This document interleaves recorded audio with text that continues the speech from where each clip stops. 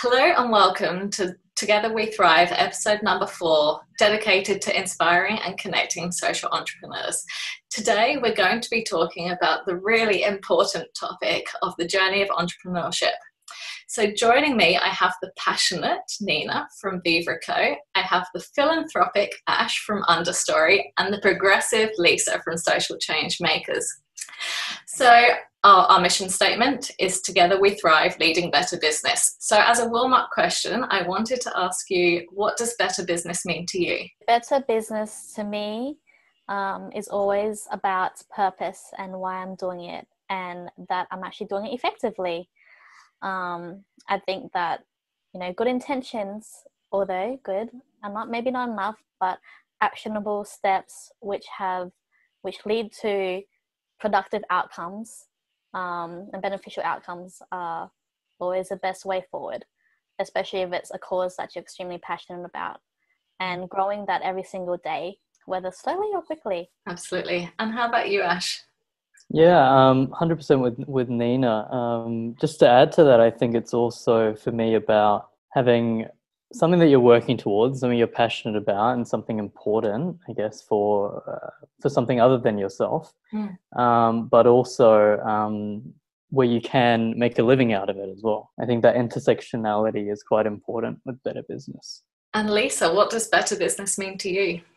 I think what Nina and Ash have discussed is right on there. I think also, if I was to think about it in terms of like how I can do better business, it would be to make sure that I'm keeping focused on my why, and to ensure that the mission that is part of my business and the values, that I stay true and focused on them, even when there's external factors that I may have no control over, like COVID-19.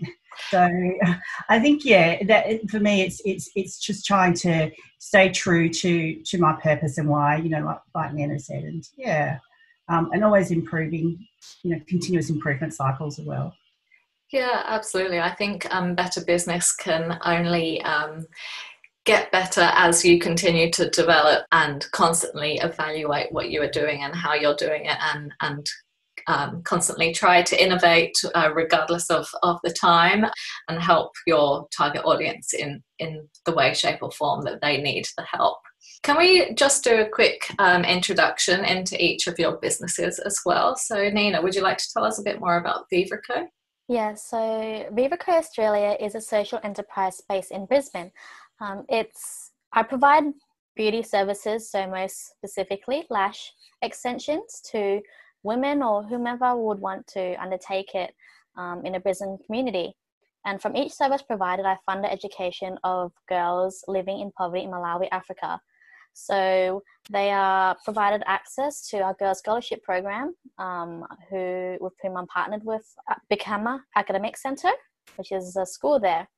And they are also provided access to entrepreneurship, leadership, finance, and mentorship for social support, and to ease and alleviate them from social pressures outside of the regular school curriculum. That's awesome. It sounds fantastic. And you've do you say that you've already helped 40 girls, was it? Yes, I have. That's amazing. And how long have you been doing that for? I started around August 2018, around August 2018. That's great. That's really great. And how about you, Ash? Can you tell us a bit more about Understory? Yeah, I can. So Understory's main purpose, or I guess mission, is to support other social enterprises. And my background's sort of in organizational psychology. I've worked in that field for a few years now. And my co-founder's sort of background is within education, and he's worked within NGOs for the last few years. So we sort of just put our heads together and thought that, corporates don't do people and culture well. So social enterprises could also use that sort of support. So we thought we'd build some content, some tools, some resources, and sort of provide advisory services as well. So at the moment, we're supporting a startup in Berlin, in Germany.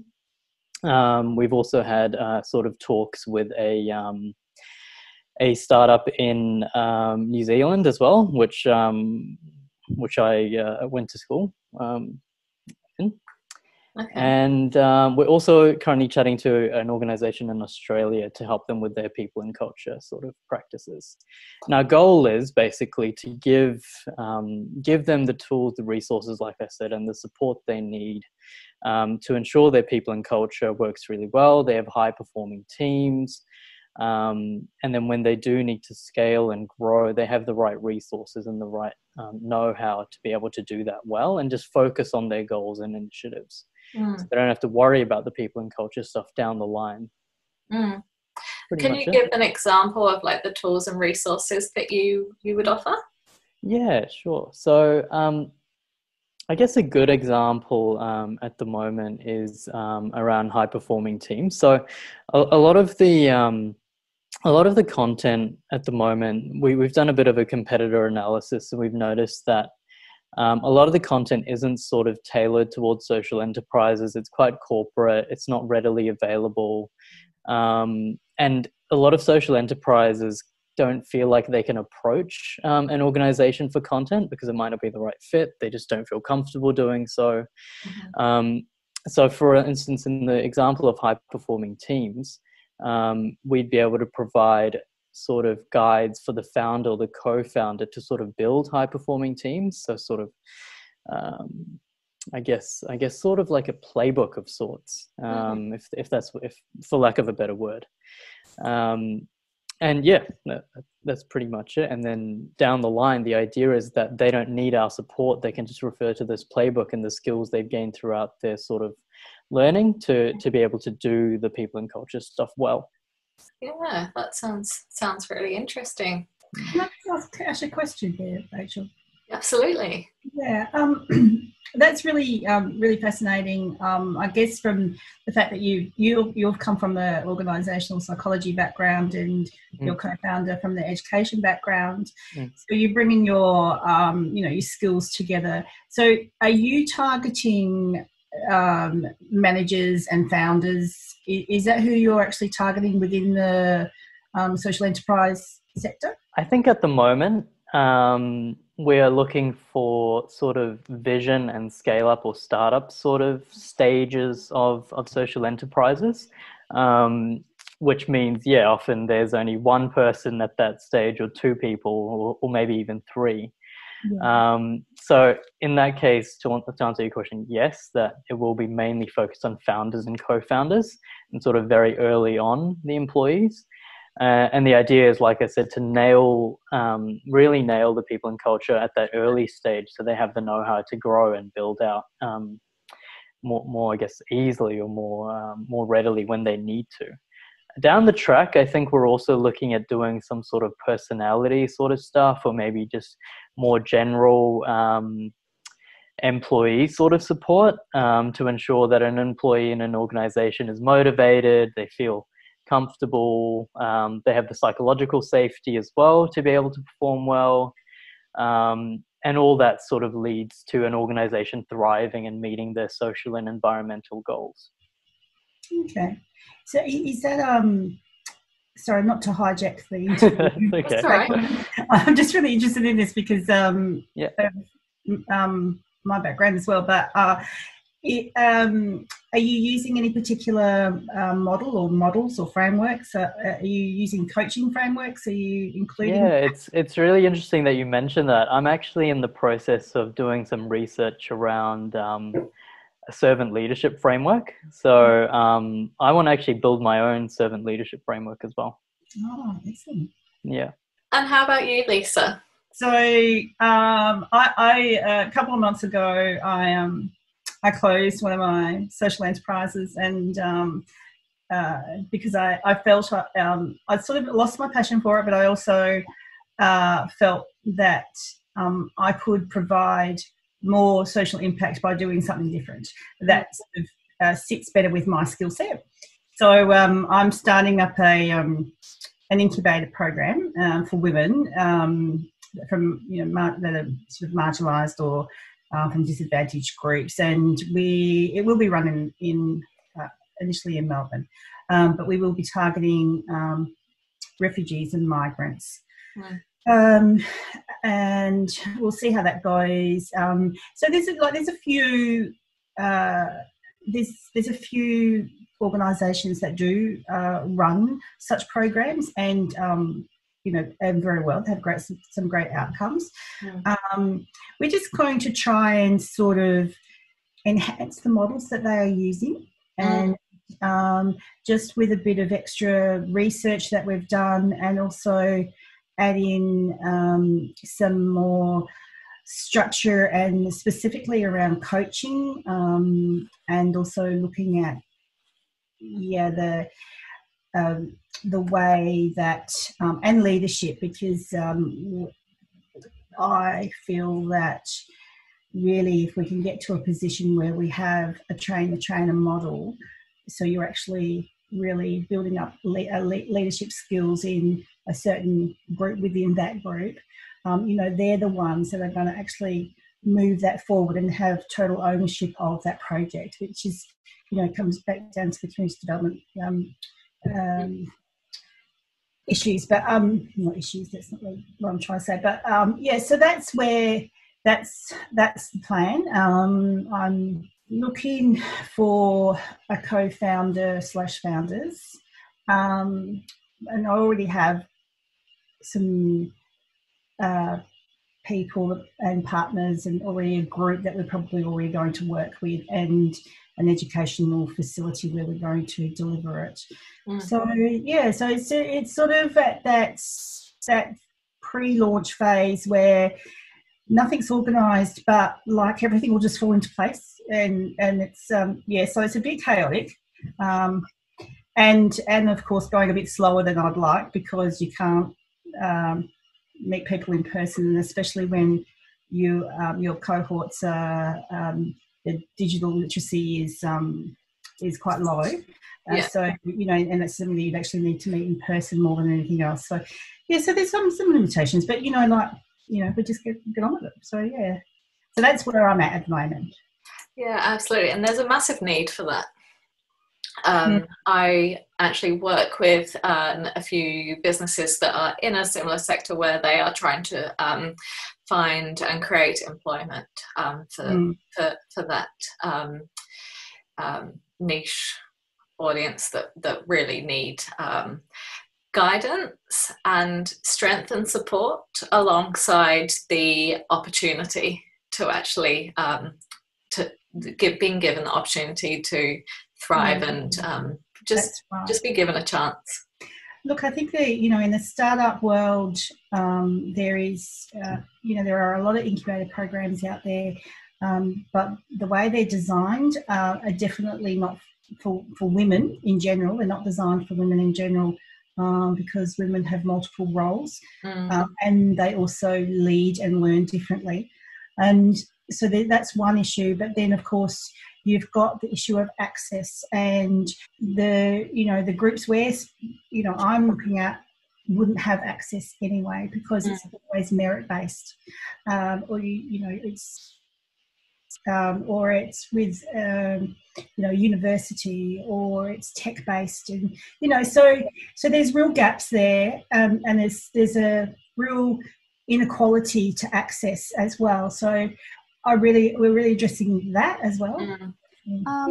I remember I was at attending an event with Leanne Kemp, the Chief Entrepreneur of Queensland, and she mentioned, or one of the other speakers there mentioned, this similar thing with women having difficulty, refugee or migrant women having difficulty entering this space, and that also came down due to confidence and negotiation skills and communication and language. There were also big barriers in that as well. Do you find that as well in your research and yes, definitely. Yes, definitely. I think a lot of them, when they come to Australia, apart from the culture shock, they're not really aware of the opportunities available to them. And so one thing is to help them get a bit of a mindset around what is possible in Australia, and to, you know, how you can move forward with your life in Australia, and how it actually can be, you know, you can become independent and earn money through your own business. Ideally it would be a social enterprise, but of course I can't you know, prescribe that to people. So yeah, so that's one thing. Definitely the digital literacy and the language is a big factor, and we have to be, you know, like we've got to really think about how our design of the program is going to address those barriers. And you know, like I mean, I've had conversations with people overseas who are running, with actually Australians who are running incubators overseas, and you know, there are ways. You just have to, you know, it just has to be just really, you know, human-centered design for this group,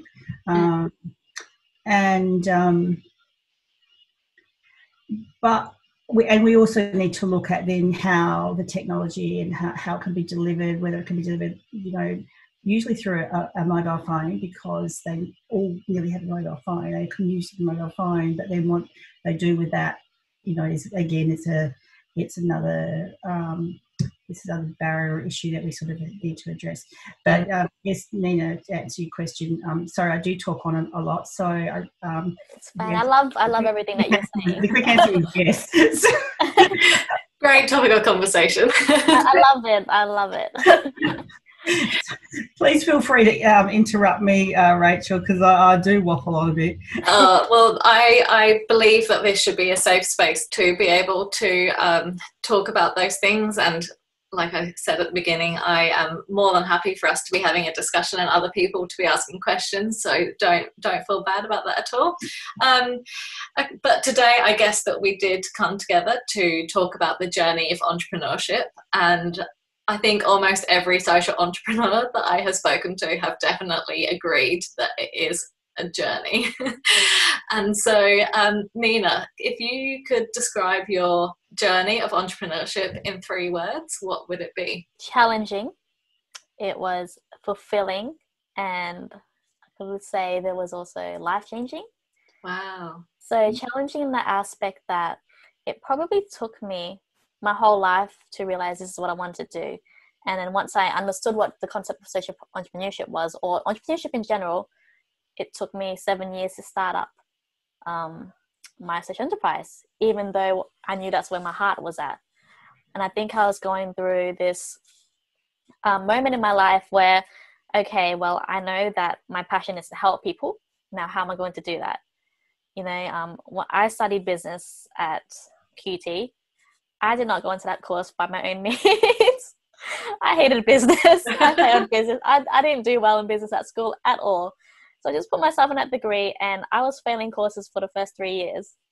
And there's the final year when I found out, or when I joined an organization which was like a social enterprise, and that's when I learned about entrepreneurship. And I realized you can use business to help people. Like, this is my purpose. And then I didn't know how I was going to do that. And then I spent about 3 years traveling, doing volunteer work, working for charities and so on. And I knew that my cause was there, you know, helping people in developing nations, helping children. The cause was there, but how do I stay connected to a business idea when it's so different, so separate from my cause, which was being involved with actual creating some kind of good? Yeah. So, you know, after attending all these conferences and events all the time, doing a range of activism work, and having at least 500 different business ideas, I was like, you know, you need to find the one. And then when I came across this Lash business idea, because my friends were doing it, I'm like, oh, I can go into this industry. And the startup, you know, starting it up isn't too difficult, and I realized I can create great impact from this, because I can also help build confidence in women, which is another thing I'm passionate about. So and I think within a month I did the training and the course, and then I set everything up, and then I founded my partner with Become Academic Center. So all of this was challenging in terms of figuring out what exactly and how exactly I was going to do that. And fulfilling, of course, of course. Fulfilling in the aspect that I guess within my first 3 months, you know, we set a goal. Let's try to sponsor, was it around 40 girls into school or 30 girls into school?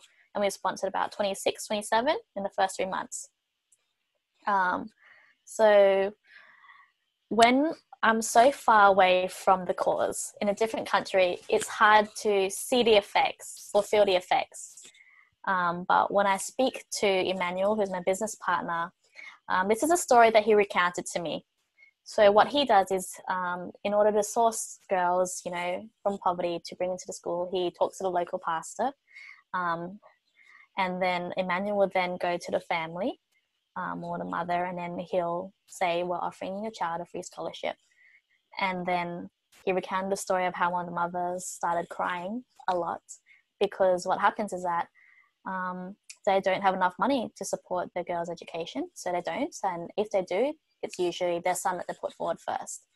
So this young lady's mother had actually completely given up on trying to provide an education for her at all.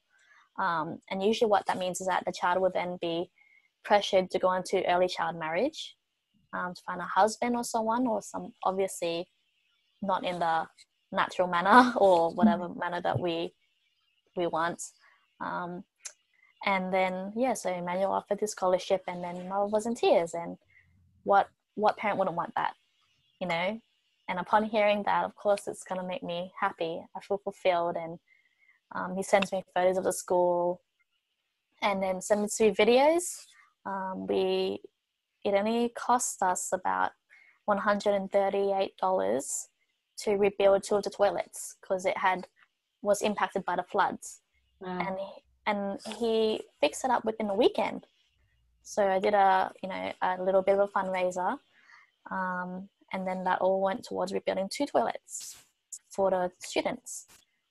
So fulfilling in the aspect that from us here in Australia, our financial investment can be as little as $30, but $40 is 3 months worth of education for a girl there.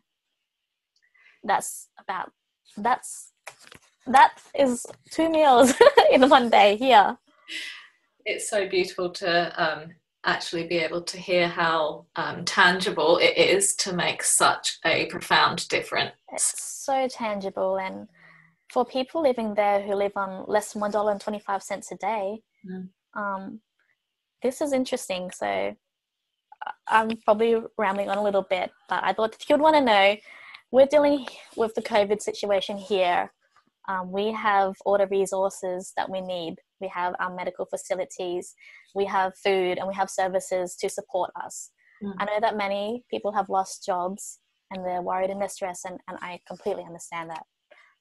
So we're speaking to Emmanuel, and over there, the first thing that everyone's worried about is that they will die from starvation, because every day they live day by day there. So they go work for the day, and that amount of money is enough food for the day. And what the government can provide is a package, you know, for those who are living in extreme, more dire circumstances, which is of flour and beans during the lockdown period. So I think that even us sending $10 was enough for a week of food and so on. And just having that, just hearing that of his experience in coronavirus compared to mine makes me feel so grateful that over here in Australia we have all the opportunities and tools that we can to actually provide for ourselves and use it to help other people. Absolutely. So that's what I found extremely fulfilling about this journey, and I wouldn't want to waste it in any other way. You know, we have access to education in so many different forms. We don't have to always pay for our online courses and so on, or we can get government help. And life-changing in the aspect that I think there was this pivotal moment in my life where I was in a dark hole. You don't know what you're going to do, no sense of purpose. And I think once I found that, I think what you put out, the universe will give. So once I put out that I wanted to help people, and once I started doing all these things for these girls revolved around my business, I am surrounding myself with a bunch of people who were like-minded. I just felt that the world was lifting me up more and more, and I was excelling more in whatever goals that I wanted to achieve, or not even excelling in the goals I want to achieve, but I was actually doing more to help people and living what my values were. Yeah, absolutely. That's so beautiful, and it's just so nice to know that you are on path, as well as all the help that you are offering to other people as well, whether it's here in Australia with personal self-esteem issues or whatever it may be, and then obviously overseas as well. Ash, if you could describe your journey in 3 words, what would it be? You want me to follow that? Okay.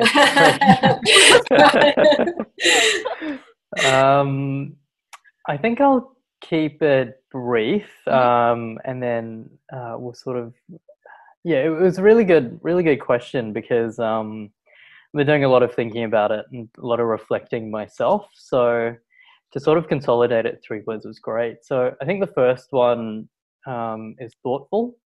And I mean that in the sense that I've been thinking about social impact for a few years now. Not in the terms, social impact or social enterprise, but more around how I can apply myself to in a more meaningful way towards social and environmental goals. Thoughtful. Second one was challenging, like Nina. I think this is a fairly obvious one for many entrepreneurs. And for me, it was in the sense that it was really easy for me to continue my day job and earn steady income and not step out of my comfort zone and just not do it. It was just really easy not to do it. But at the same time, you have those quiet moments and you're like, I need to do more, and I need to do something that fulfills me, but also makes a meaningful impact on the world. It's also quite challenging to name your organization. We've only recently named ours, so that's another challenging aspect. Fulfilling was the other one, and Nina said this as well. It sort of speaks for itself again. I'm just extremely motivated and passionate about working in this space, and more importantly, I think with like-minded people that I can collaborate with. That's me. Absolutely. And I think what I love about what you do is that you know what you're good at, and you know that you can just adapt that to help like the reach that you actually really want to be helping. Absolutely can relate to I could have stayed in a full-time employment and be very comfortable, but I was so uncomfortable by disaligned values that's like definitely pushed me to do what I do. That's it. Yeah. How about you, Lisa? For me, challenging is definitely up there. But it's also exciting. I love the excitement around learning new things and just the possibilities that for you, not only for myself but for others is really exciting, and that's what keeps me motivated. The change that you can actually create, or the impacts that you can actually create. And I think for the third one, doing this actually helps me to stay grounded. It might be a bit of an interesting one to say, but I think it comes down to what the three of you have said about finding like-minded people, finding a tribe, so to speak, or feeling that you finally you're finally chatting to someone who gets it, and so I think for me that is really great, and it sort of keeps me a bit grounded, and I think I need that because I can get real carried away in the excitement part of it, and yeah, so constantly chatting to people, constantly learning new things from others, and sharing my knowledge as well, which I also like doing, and it just keeps me grounded in terms of doing this work, and probably a little bit insane as well in a way, because I think I'd be so bored if I was not doing this. So yeah, absolutely. Ash and Nina, if you aren't across social change makers, Lisa actually has a Facebook group that she facilitates. Okay. Lots of awesome conversations around the social enterprise space. And so obviously you've got your future vision, Lisa, and work in the pipeline, but you're still working every single day towards your mission, and it is lovely to be a part of it. And absolutely, connection and community, especially in a time like this, I think it's been really vital. Thank you, Rachel. Yeah.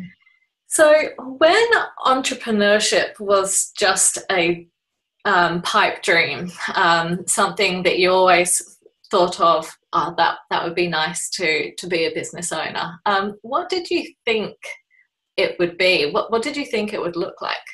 I thought it was going to look like, do you know Silicon Valley? Yeah. I thought it was going to look like a bustling hub of people achieving great things, and then I wouldn't know how to describe, but people in tech, people across different industries coming together and working on it all together. Thought it was going to look like, not doing a full-time job, but day in, day out. You're super very motivated and super excited about what you're doing. You're getting up every morning and doing everything that you love, and having fun doing it. And that's well and true. But there have been days, weeks, months where sometimes I've struggled to find that motivation or excitement, especially during times like this.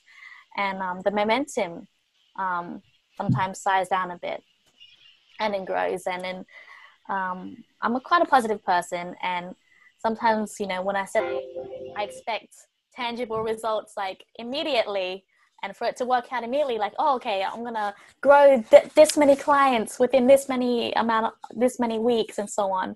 And it's much, much harder than I realized. And it takes much longer. But that's okay, because I know that when I chose this path, I chose something that I'm passionate about. And you can also fail at something that you're not passionate about. So not failing, but at least I can fail at something that I am passionate about. Yeah. Or at least, learn from it. Learn from it. Yeah. So that's kind of what it's like for me. Yeah, absolutely. Yeah, not all just I started in my mum's living room running my business. Yeah. And I've moved into a second bedroom in my current place. So it's not this very nice looking studio with crystal clear mirrors and nice green potted plants and aircon and so on that I kind of thought it would be yet. Not yet. Yeah, not yet. That's what it's like for me. I think you're so right in the conversation is that it does take a lot longer than you think. And I think personally, one of the things that I thought is I looked at what I could make per hour as a freelancer or helping people do this, and then I'd look at how much that I could make when I was working for someone else, and I was like, oh, I'm going to do that. I only have to work 10 hours a week, but there's just so much more work that goes into it, and also so many more expenses that I think it's really easy to get really excited about, or I personally get excited about numbers, and I plug all these numbers in of if I have this many clients, then I can make this much, and then I can do this amount of good with the amount I'm making. But I think one of the things that I have really realized is just to stay really realistic and understand that everything takes time. And like the feeding the beast, but the beast isn't moving kind of thing. Having to do a lot of administrative stuff that I didn't realize came with it. That was different. Absolutely, the working on the business side of it. Yeah. How about you, Ash? This was an easy one for me to answer because I don't think entrepreneurship was ever a dream for me, really. I think it was more, I have this goal, or of, working towards positive social and environmental impact, and, continuing to think about, well, how can I get to achieving that goal? What short steps or little things can I do today that would sort of get me there? I think by having a clear vision about where I wanted to go, and like I said, taking those small steps towards it, I thought, which included gaining skills and experience and all these other things to sort of get me there. I guess that's how I sort of entered entrepreneurship, or just sort of stumbled into it, I guess. And at this point in time, with myself and my co-founder, this just makes sense. It's probably, it's never easy. I think Nina's covered that, and you as well, Rachel. It is challenging. It is difficult, but I'm not currently working a full-time role, so I do have the time. COVID-19 has also been sort of a blessing in that way, because I've been able to dedicate such a good amount of my energy and time to this. That's it. Awesome. And how about you, Lisa? I know that you've obviously done a few things, and Social Change Makers is your latest venture, but do you? Yeah, definitely. I guess having a few more years on all of you, I've got the benefit of hindsight. But look, I mean, it's interesting because when I left school, there wasn't, there was only about half a dozen careers that women went into, basically. But I was always interested in business, definitely. I never thought of myself as being an entrepreneur. I always, did. I started up like little businesses on the side, but I kept going with my career, as well as all the other things that some women do, like children and that sort of thing. But and now that I'm at this stage in my life where I don't have as many obligations in terms of making sure that I need to have a proper, set income and things like that. And I only discovered, social enterprise or social entrepreneurship, it hasn't, I mean, it's been around for a little while, but it hasn't sort of been big in Australia, for that many years. Absolutely. And it's been in other forms, in terms of, people, doing good in their business or giving to charity or other, there's been other forms. And in fact, I was running a business where, I would buy fair trade products, or I'd buy eco-friendly products and things like that. And in that way, it is a impact business. It's a for-purpose business. But I've got to the point where when I discovered the actual framework, and there was a variety of explanations for social enterprise. I thought, well, this is really my dream, because my career was always about helping people. It was always in it was always science orientated, but it was, in the helping field. And then, but I always loved that business side of stuff. And then when I came to really understand and the opportunities that were opening up, and the schools that were opening up in Australia around offering social impact and social enterprise modules, got really excited because this is my dream. Now I can put my two passions together and do what I really want to do, and create some real impact and be able to measure it as well. Like a lot of the work that I've done in the past is not necessarily measurable, just because of the sectors it's in. But I like now that you can measure your impact, and I'm really keen to make sure that whatever social change makers does as an organisation really measures what we're doing, because I think that's the key to be able to move forward and to scale as well. So so that's where I'm at with that. That's what my idea was of How are you planning on measuring that at the moment? Don't know. No, look, that's all going to be in the design, and as I said before, we're still in that design phase. I'm chatting to a couple of people that that's their field, social impact measurement, and so we could have them come on board. There is a lot of different ways, but I'm so interested in it, like, just because I've got nothing else to do. I'm even thinking of going and doing a postgrad in it or something. But it's a good question, Ash, and I don't have that answer. And hopefully, maybe if you speak to me in a couple of months' time, I might. But unless you've got ideas, because I'd love to hear if any of you have got any ideas of how you can. Yeah, sure, Nina. No, I know I studied social entrepreneurship at UQ, and there was a part of our course which was focused on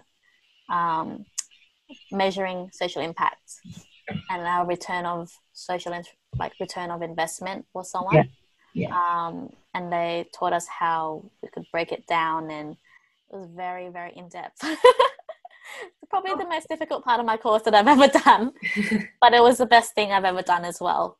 And I might know someone who will be able to help, who was my colleague, and he got really high grades, so that'd be lovely. Thank you so much. I really appreciate that. Yeah, definitely.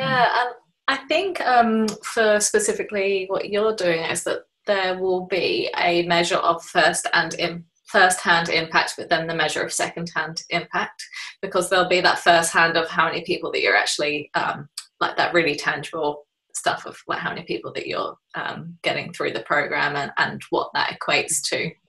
But then there'll be that second hand of, especially if they are doing impactful work, or if they're creating employment for other women that have those same vulnerabilities and things like that. So I think it will obviously be some form of ongoing communication for you between the two, to make sure that you can keep a track of all of those things. Definitely. And I think also one thing that I'm really mindful is that is to be quite you don't need to measure hundreds of things. You need to just do measurements in a certain time frame. So it doesn't necessarily mean that you're measuring the same thing or the same way, but you're still getting that information and that data which you can pull into a report, and that can explain things. And because the way we design the way it's been designed is the expectation is that not everybody will come out as an entrepreneur, and that is completely an upside down model for an existing incubator, where the expectation is you do the modules, you do the work, and you come out as an entrepreneur, and a VC will hopefully fund your project.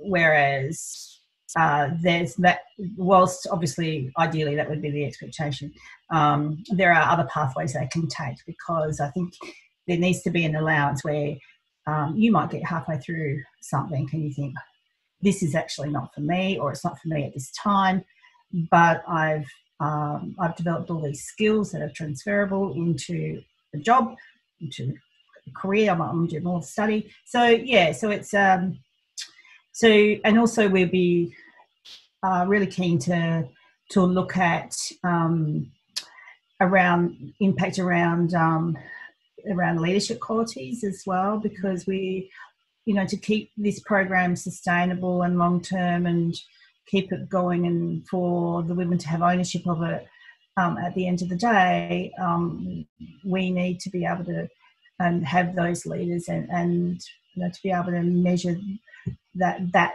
impact, is that what we're developing within their leadership skills is actually working, and that's happening. So yeah, it's really interesting, and like, I don't know enough about social impact measurement to really speak too much to it. So yeah, I'd love some help. So thank you. That's a really good idea. Because I think one of the things that we did in uni was a refugee integration into society.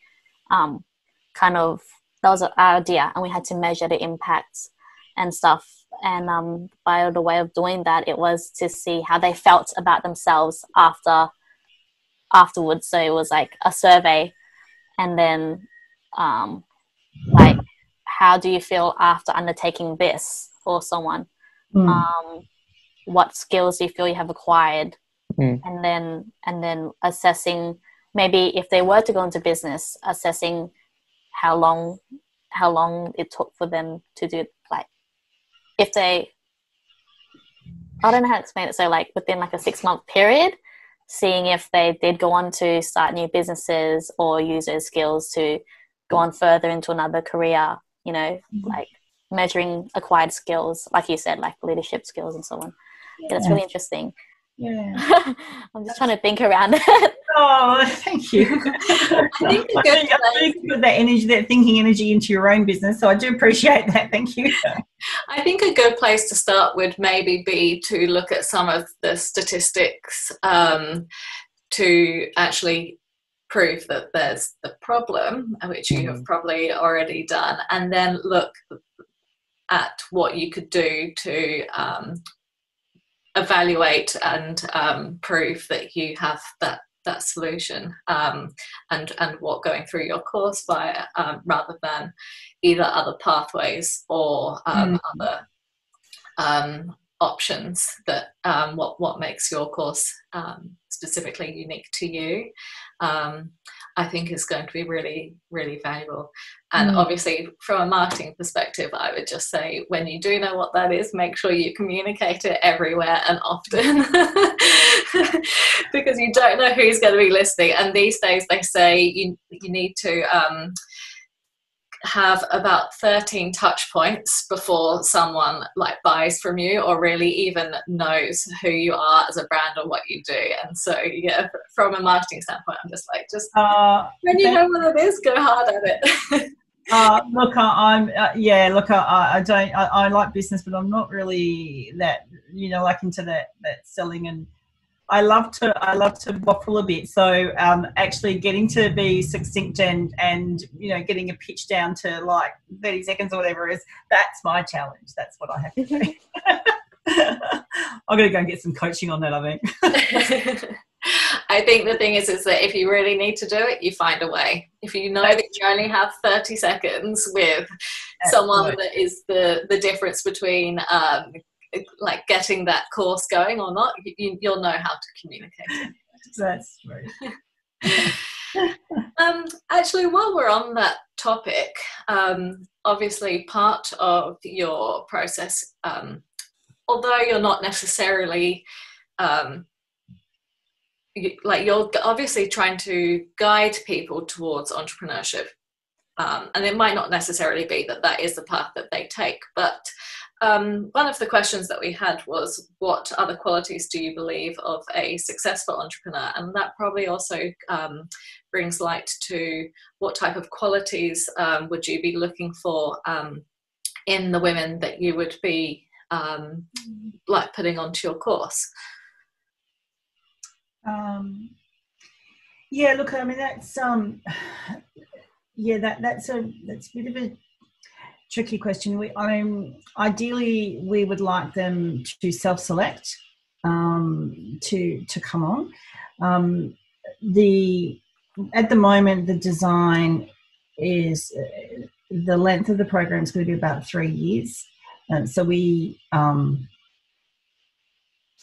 if we can get enough, if we can get enough funding to start it and get that happening, but that's the aim. And there will be a lot of sort of there'll be a lot of like pre-incubator programs that will build up. So what we will be looking for women who are interested to do that seem to have motivation and are really interested to learn the opportunities that is possible for them in Australia, that are prepared to work on their digital literacy, because we also need them to have that to run a business very well and to be successful, because you've got to have, you've got to know how to, how to run an EFTPOS machine and all those sort of things.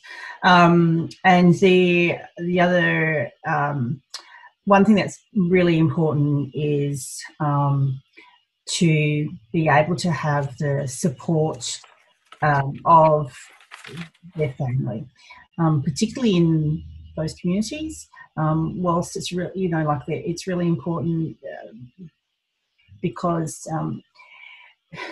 their families in a way can be a barrier. So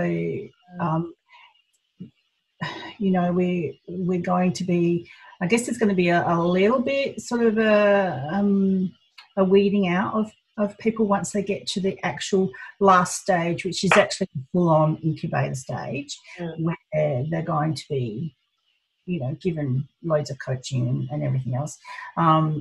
But yeah, so that's sort of the type of, I guess it's not really a characteristic. It's more about their willingness, their curiosity, their ability to be coached, because that's a big thing. Because not everybody wants to be coached, and that's okay too. So that's sort of that's the, I guess, the qualities we'd be looking for to get to that last stage. Anywhere between day one and that last stage, which may be 2 years,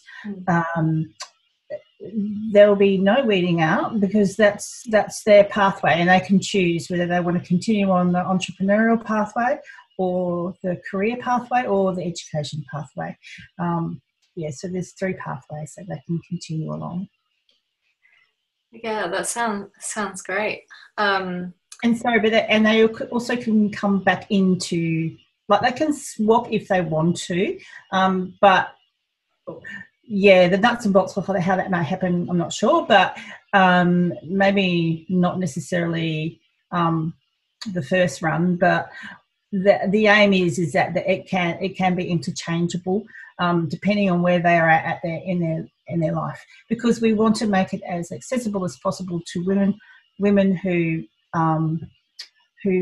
are often looking after a house, often looking after children, maybe also doing part-time work. So it's not going to be linear is actually what I'm trying to say. Yeah, absolutely. And that's definitely one of the things that you mentioned earlier, is that the idea of it being quite adaptable compared to other things out there. And how about you, Ash? What qualities do you believe you would see in a successful entrepreneur? I guess it's a similar thing for you, because you would probably be working with people to build teams, and you would probably be coaching them and helping them answer this question too. Yeah, 100%. I think obviously passion is a key one. If you're not passionate about your social enterprise and what you're trying to achieve, then that it will be difficult, obviously, to achieve your goals. I think it's also important, and it was really interesting when myself and Toby, my co-founder, were sort of building our own organization. We were talking about values and, you know, our vision and our mission, all the important things that you need to do and really nut out properly before you before you put yourself out there. So the other important one, I think, is acting with your values in mind, both at work and with each other, and how you act with each other. Then I guess with your clients or your customers, and then also I think in your personal life as well. I think you really have to embody and sort of live your values. I think that's really important as well. The other one I would say is it sort of links to communication. So well, similar to what I mentioned. So we've been on this journey of sort of starting this organization, and it's really important and interesting to know what our limits are and how we complement each other. You know, I was listening to this podcast today about Bill Gates and his co-founder, I guess, Paul Allen, when they first started. And the whole point of it was that you can't, even Bill Gates needed a co-founder. So, you know, I'm not saying that I'm Bill Gates, so I'm not saying that Toby's Bill Gates, but everyone needs a co-founder to collaborate with, to communicate with, and to know your limit. And where you need to be able to say to yourself that I need help with this. And that's not limited to your co-founder. It can be limited to partnering with another organization, collaborating with another organization or another entrepreneur, bringing people on at the right time that have a particular skill set. Having those conversations can maximize, I guess, your individual skill set, because you complement and bounce off each other really well. It's interesting, actually, because that communication aspect actually came up in one of our other groups that we had. But the communication actually was also about the communication in setting the boundaries of, like, the different, especially for people that their co-founder are also someone that they're living with, whether it could be a housemate or a partner, and so there's obviously communication is incredibly key, because you also need to be able to communicate when you need to. You can't help but become friends when they are so succinct with your values and align with you, but then you do have to have quite clear boundaries with your communication and things like that to make sure. That's a great point, Rachel. We actually had a really he said afterwards that it was one of the most difficult conversations, you know, he's had in a while, because we talked about, well, what happens if we need to fire each other? What happens if one of us leaves? What happens if, you know, we have an argument, we disagree on something? So we actually drew up some, you know, a form of agreement between the two of us on how we would operate. So that's a really good point. Glad you brought that up. It's obviously something that actually affects social entrepreneurs across the board, because I think it's very easy to also want to we are helpers. We want to help a lot of people, and so sometimes it's easy to think that we're helping by not having those tough conversations, but it's actually hindering the business in the long run. Nina, are there any things that you can add to what you think attributes to a successful social entrepreneur? What qualities I believe a successful social entrepreneur should have?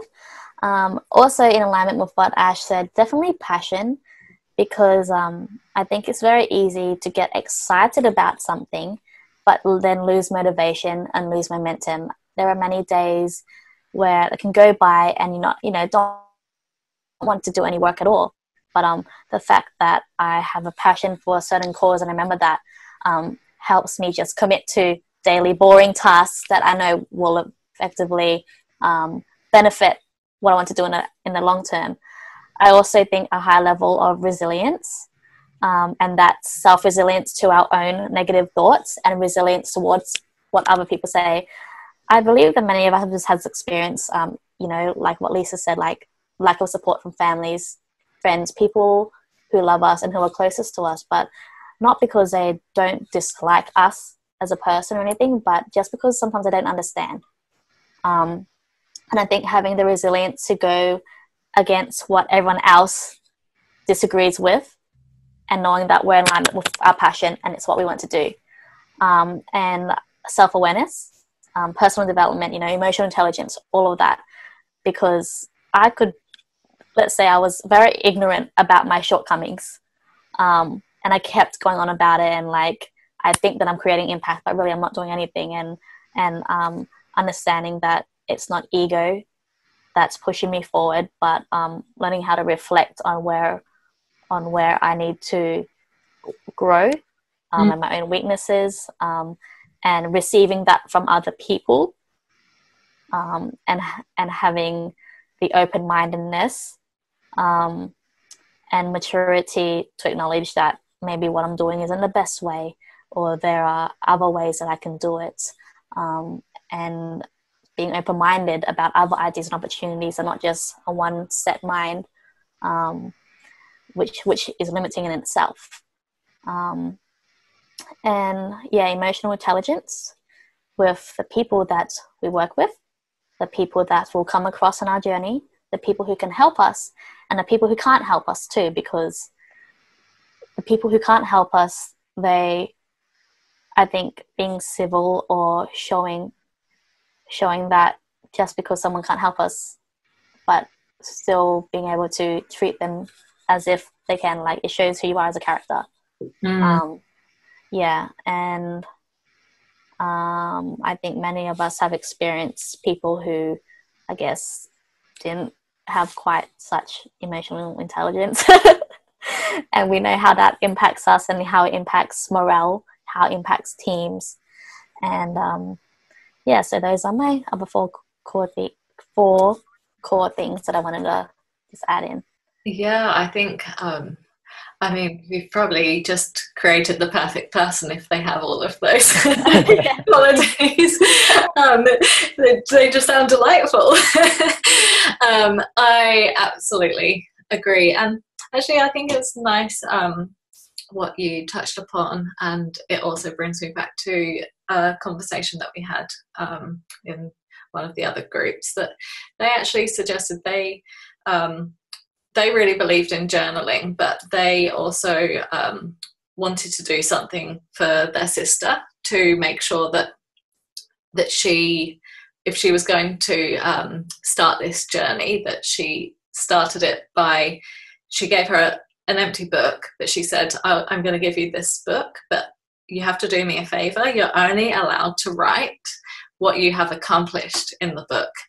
So it's not like a journal in saying, I have tried, I wanted to do this, this and this, but I didn't succeed. Like, it's literally just a book that just has everything that you did do, whether it is just that phone conversation, or it's typing up 3 emails, or whatever it is, but actually having something to look back on and be like, this, every single task that I did, however menial it might feel as a business owner, like actually having that tangible thing to be like, this is why I am where I am, and this is what I can do to move forward, because I know that I can do this. I love that. I'm going to start doing that. I thought the same. I love that. Yeah, I thought exactly the same. I just thought it's so easy to beat yourself up. And think, I'm not where I wanted to be, I'm not making the impact that I wanted to, I could be doing this, I could be doing that, or comparing yourself to other businesses that are doing something similar, and just think, look, that's their journey, this is my journey, and I actually have journaled that. Yeah. Great idea. It's almost like a positive to-do list, or a successful to-do list almost, you know? Yeah, Don't absolutely. you ever feel that when you start thinking of, oh, I completed this, and this, you start to feel more like, yes, I can do more, I'm productive. But when we think, oh, I forgot to do this, I didn't do this, I didn't do this, we start to defeat ourselves and go sink lower. Do you ever get that? Yeah. Absolutely. Yeah. Yeah. Yeah. Absolutely. Like, focus on the positives. There are always going to be things that you can do in business. The list is never going to end. And so having a list of everything that you did do, I think is really important. And I don't know, maybe you give yourself a treat every 20 pages or something like that. So to make sure that you actually celebrate all of those little things that you're doing. If you could give any advice to other social entrepreneurs, I guess in general, but also specifically about if they're about to start this journey, what advice could you give? So I think figuring out or doing the hard yards of figuring out how you can use your skills to make an impact or make a difference. I think that's really important. I think often, maybe not often, but I feel people may want to jump into the first idea that they see or that they have, but really thinking about and reflecting on your skills, what skills are transferable as well. What skills have you gained in your career that you can really apply to something that you are willing to give a lot of energy to?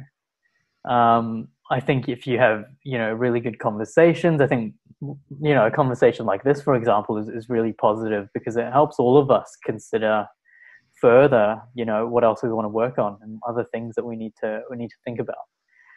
So continuing to having those conversations is really important as well. Yeah. And then also you don't maybe need to start your own organization or your own enterprise. Like even a small step of working with an existing organization, sort of similar to the space where you can say, I've also thought of this idea. So, what do you sort of think about it? And just having that conversation with a founder or a co-founder around that. I think that's also quite useful and quite powerful because you're joining an established company. You can provide your idea, your insights, your even just your passion. They'll really admire and sort of want that sort of input, no matter what stage they're at as well. So it's great to start your own organization. I'm not obviously discouraging anyone from doing so, but if there is something that you can start with, I mean, by joining an existing organization, then why not? Any experience is good experience if you decide to learn from it, and so absolutely, you can use that as a stepping stone. For sure. Lisa, do you have any advice that you would give? Yeah, I was just thinking when Ash was, talking about that. There's, there's the concept of being an entrepreneur as opposed to an entrepreneur, which is like, and I think that's sort of what you were describing. And it's great advice because not everybody wants to be up for the challenge, but they still they're still passionate and they still, feel very strongly about a mission or values and are very creative and innovative, but they just don't want to have the headache of being an entrepreneur. Look, I think advice.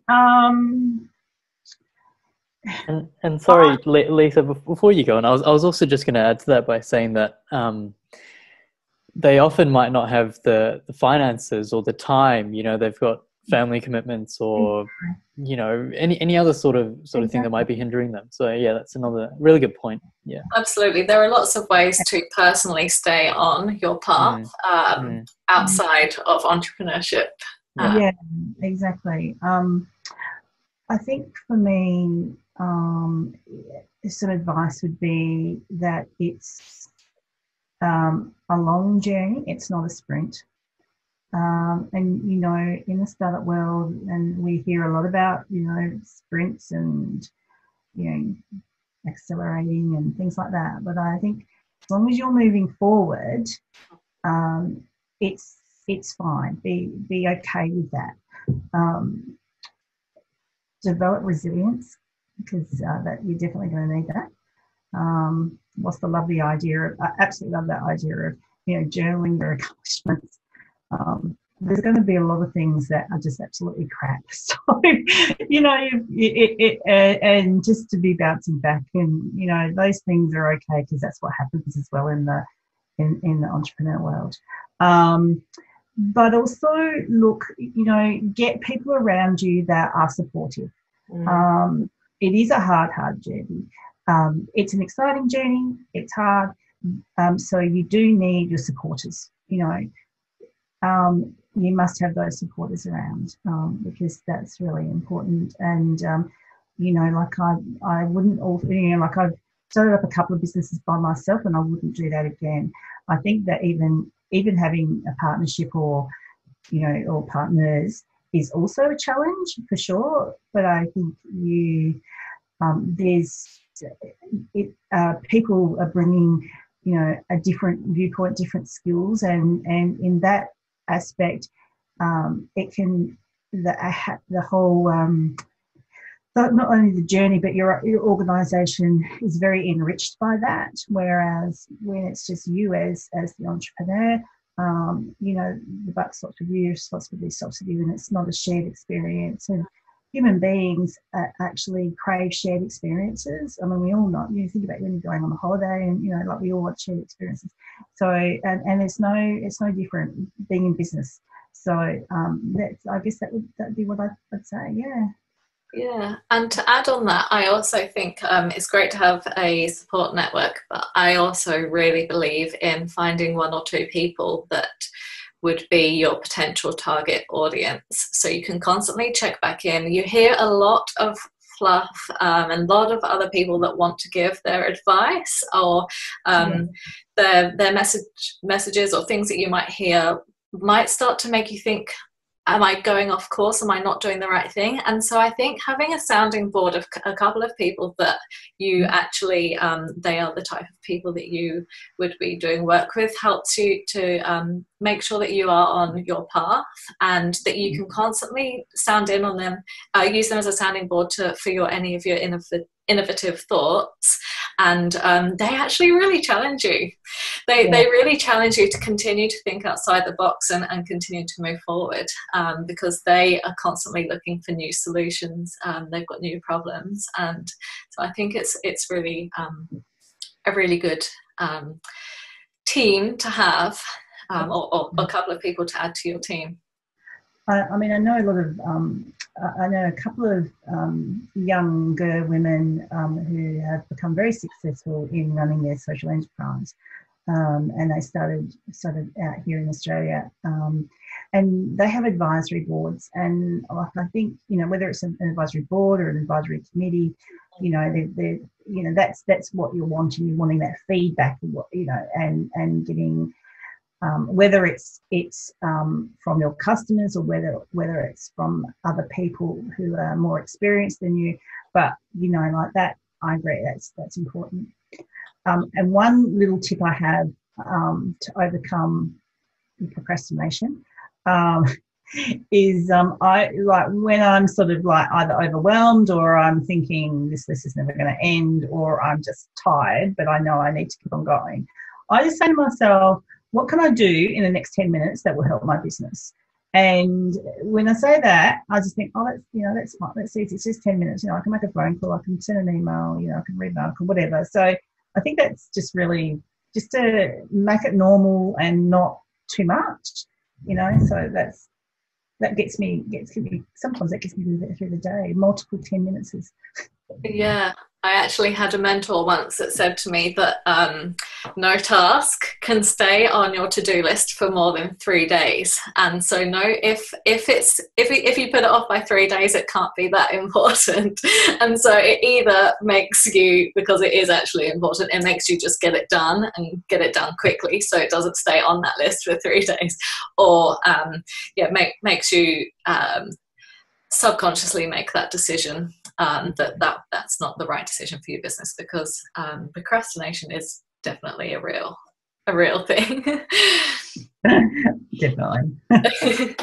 Nina, did you think of anything I did have some ideas of advice. I'd want us, to tell someone who wants to start the journey. I think that in my position, experimenting is okay. Like, the journey itself is so much fun. It's so hard sometimes because we don't know what we're doing or where we're going.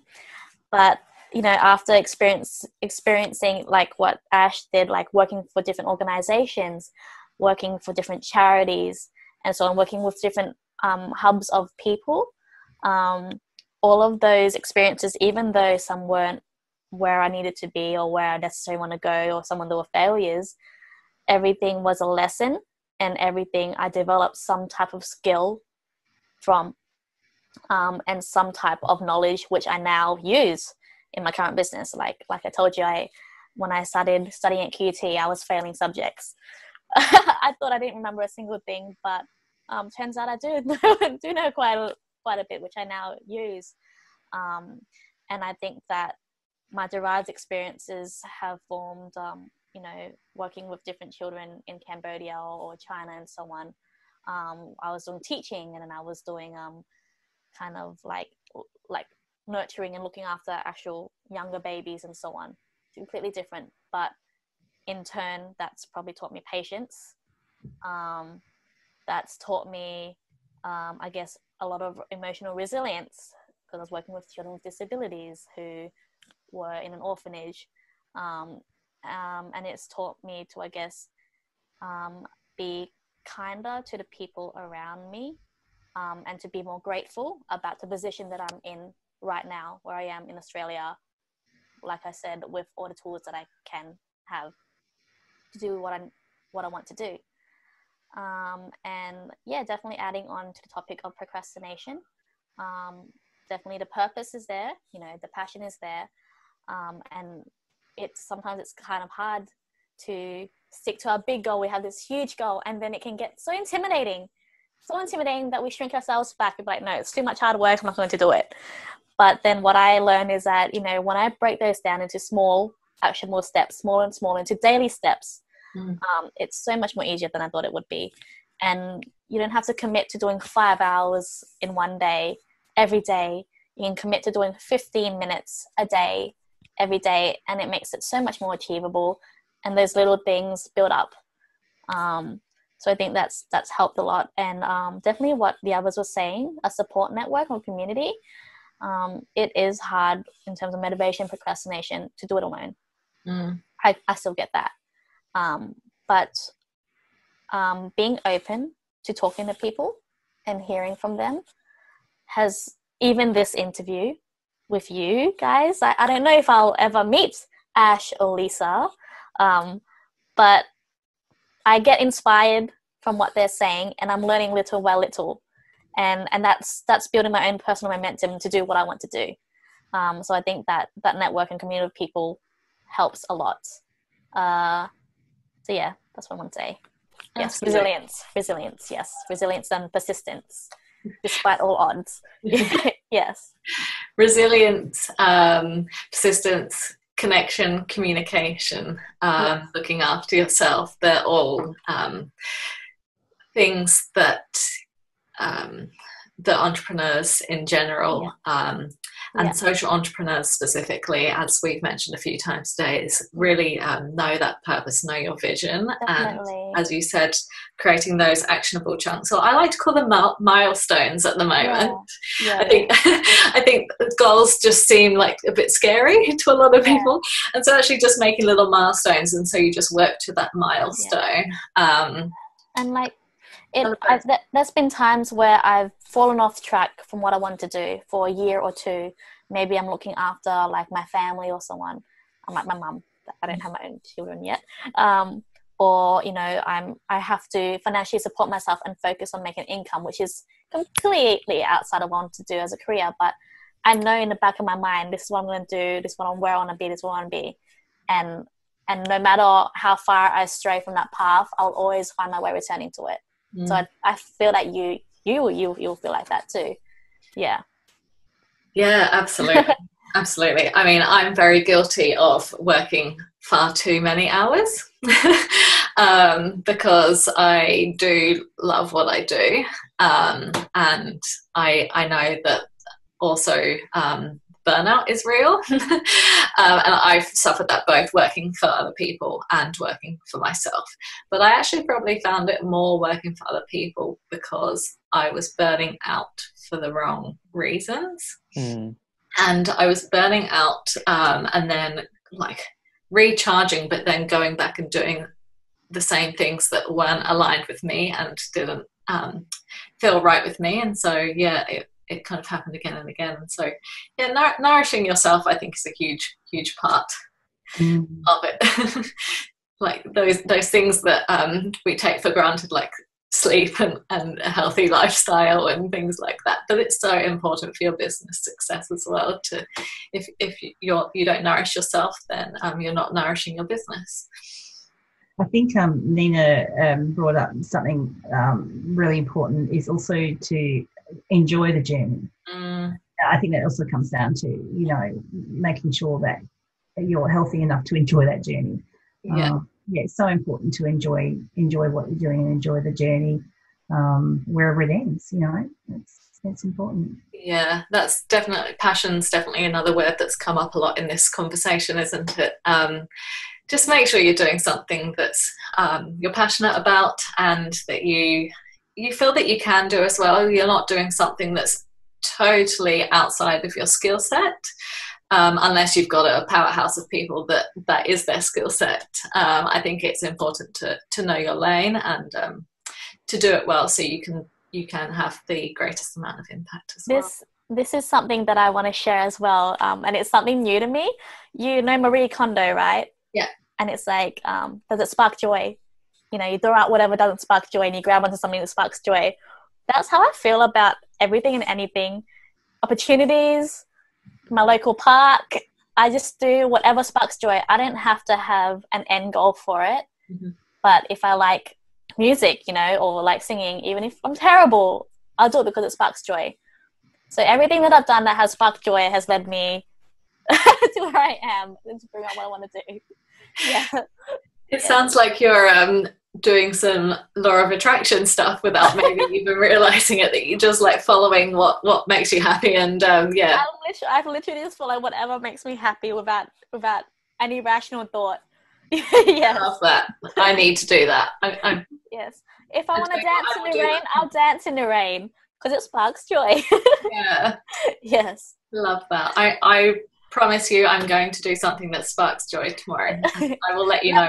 Let me know. Yeah. I don't care how crazy it is. We have a quick fire round to finish up. So I'll start with you, Nina. Passion or purpose? Sorry, purpose. Startup or scale up? Startup. Dream big or start small? Dream big. Are you a visionary or creative? Creative. And upskill or outsource? Upskill.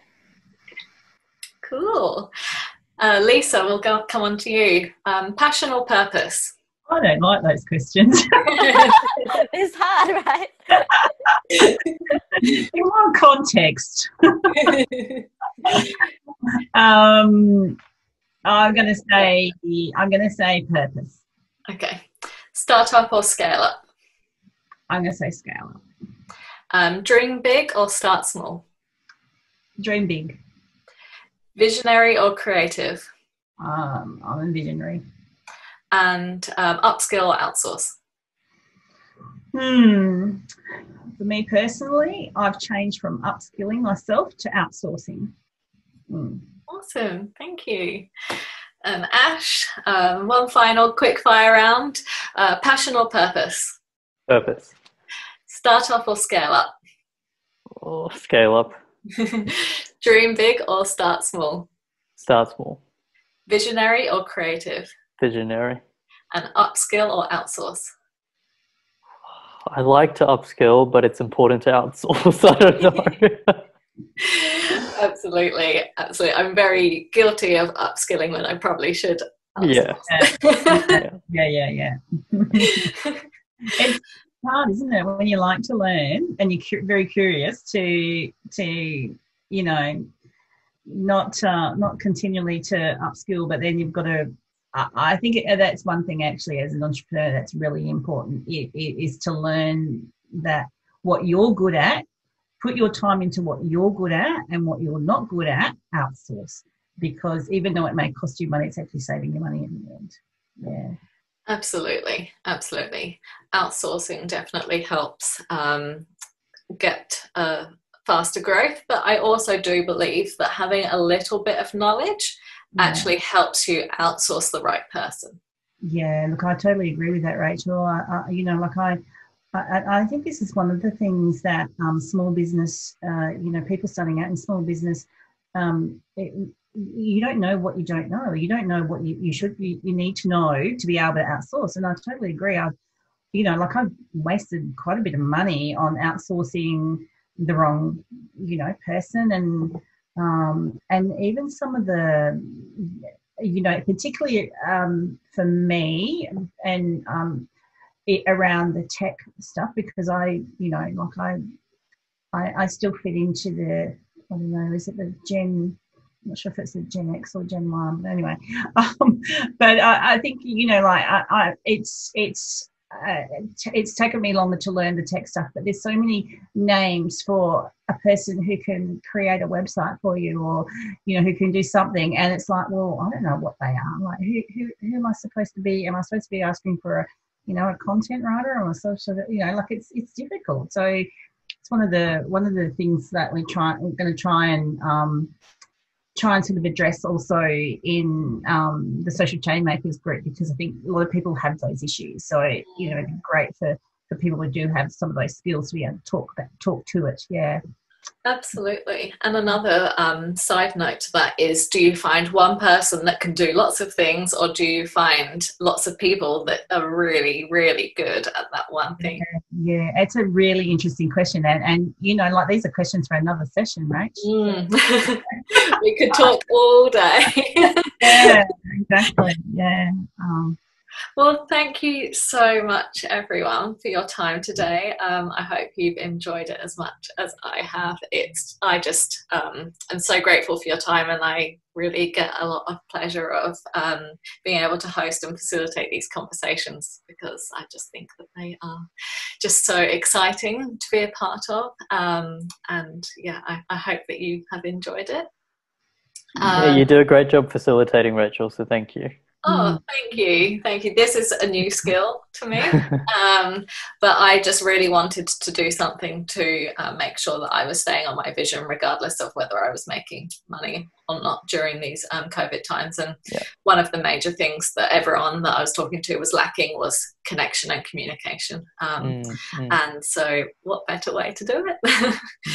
And I guess just for the viewers, for anyone that's watching, if you want to find out about the amazing Nina, Ash and Lisa that have been interviewed today, along with the links to the businesses and everything that we have discussed, it will all be available via houseofedenstudio.com.au, and along with a lot of other amazing conversations by other social entrepreneurs to help inspire you. Another thank you to the three of you. I've really enjoyed this, and